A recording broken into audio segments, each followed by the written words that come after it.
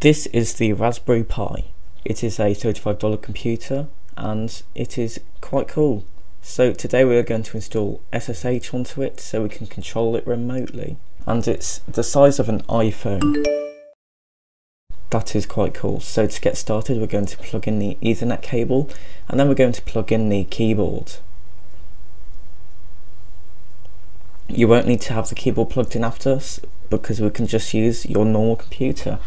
So then you're going to plug in your video cable. I'm not going to use HDMI for this tutorial, but then you can just use your SD card image that you have at the moment, or you could make a fresh one. It doesn't really matter. And then what you're going to do is just turn it on by plugging in the power cable. So once it turns on, you're going to get the Raspberry Pi raspi-config if it's a clean install. For now we're just going to quit this so we can do all the updates.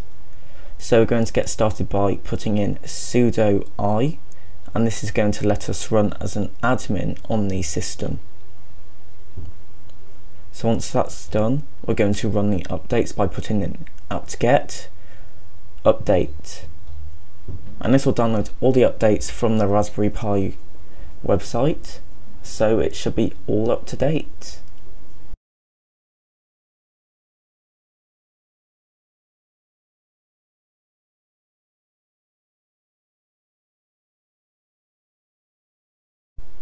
Okay, now it's done. What you want to do is make sure that it upgrades by putting in apt-get upgrade.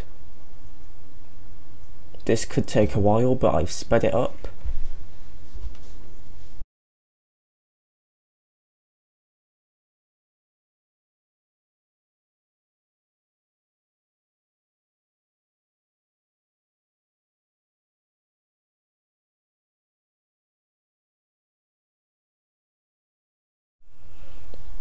Now it's done, we're just going to reboot the Pi by putting in reboot. Once it's rebooted, we're going to go back into sudo by putting in sudo I, and then we're just going to put in raspi-config, and that's going to open up the config screen that we had before. It's just been updated. So I'm going to expand the file system so the Pi can use the whole SD card. And then what we're going to do is we're just going to turn on SSH. So we're going to go on to advanced options, SSH, and we're going to click enable, or we're going to choose enable. And once you're done with that, just go back to the main menu, click on finish, and then type in reboot.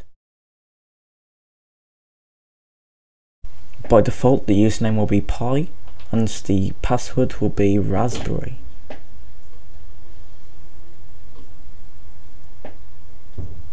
It doesn't show up on the screen when you type it in, but you do enter it. Now you will want to note down the IP address of the Pi, but if you don't want to do that, I'm going to show you how you can easily connect to it without knowing the IP.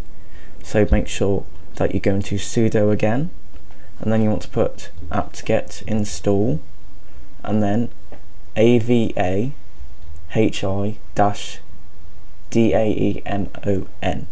and that will install something that will let you connect to your Raspberry Pi by putting in raspi-pi.local. Just type in Y for when it asks you to enter the answer for additional disk space use, and it will just download it now. Now that's done, you can unplug your keyboard and monitor, and the Pi can just run off power and Ethernet. Alrighty, when you're at Google, you want to put in Pi SSH, and then you want to click on the link that I have clicked on. Then you want to go on to download at the top of the page, and then you want to get the exe version. Then once it's downloaded, you can just open it up, and I already have my Pi set up, but I'm still going to do it manually anyway. I'm going to put in raspi-pi.local. It's going to ask me to connect, and then we can just log on with the same username and password as before and use your Pi as you usually would. So that's how to use SSH with the Pi. Thanks for watching. Hope it helped, and I will see you in the next video. Thanks for watching.